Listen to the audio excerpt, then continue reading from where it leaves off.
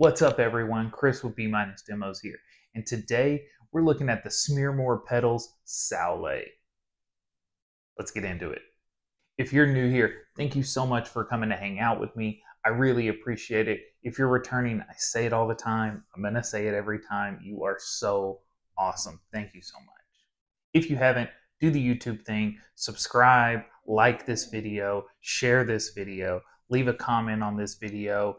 Let me know what you're doing on this fine Saturday. It's a nice sunny day here where I live, so let me know what you guys are up to, regardless of what day it is when you actually watch this. A few weeks ago on Instagram, I made a post showing some of my Rat style pedals that I have.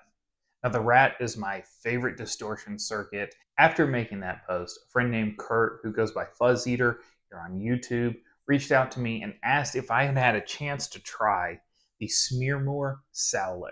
Now I hadn't. This was definitely on my list. I literally have a list of Rat pedals to try, and this was on there. I was really psyched when he was like, hey, since you haven't tried it yet, why don't I send you mine so you can check it out? So before I go any further in this video, huge shout out to Kurt, Fuzz Eater, for sending me this, letting me borrow it and check it out. It's not a super easy pedal to get a hold of.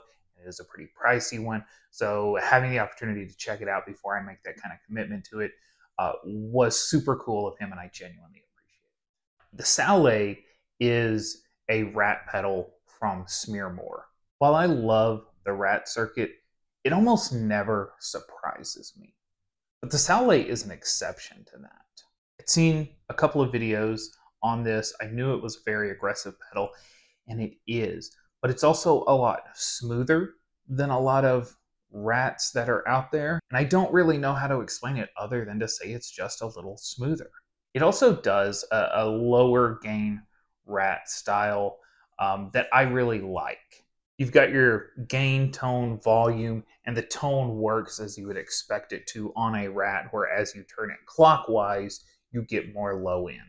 You've also got an EQ switch here. So up in the mid section gives it kind of a mid boost, and it's a really strong, but not unusable mid boost. Then you switch down into the lows and you get a lot more low end, you get a lot more bass response from it, and it's really, really fun to play with. For the opening track, I had the mid boost on, and I'm running into Tonocracy. I'm using their JCM 800 model with an own hammer orange 412 mic'd with a 57. To be honest, I could spend hours trying to tell you just how awesome this pedal is. But the truth is, I'm not exactly sure how to explain it. What I know is that when I got it and I plugged it in, I spent 2 hours playing it, just going back and forth between settings. And I'm going to be honest with you, I know what to expect from a Rat. I know what I'm getting. I don't think I've ever sat down and spent that much time with one. I'm going to go over a couple of settings that I really like. Then you guys can get the hell out of here. We'll all go and enjoy our day.